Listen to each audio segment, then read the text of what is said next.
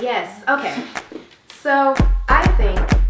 They call us emotional, dramatic, sexy. They tell us to sit still and behave.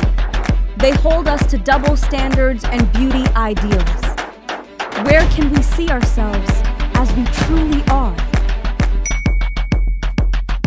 They keep us from school, sexualize us, shame us, force millions of us to marry, subject us to violence and rob us of our rights.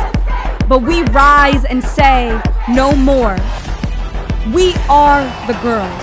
We will not allow the world to keep us apart, because when we come together, we are more than a force to be reckoned with. We are the reckoning. We are the girls. And when girls unite, we gain power, freedom, representation. We break biases, crush the algorithm, and rewrite the code. Not just for girls, but for all of us. We are the girls, and now is our time.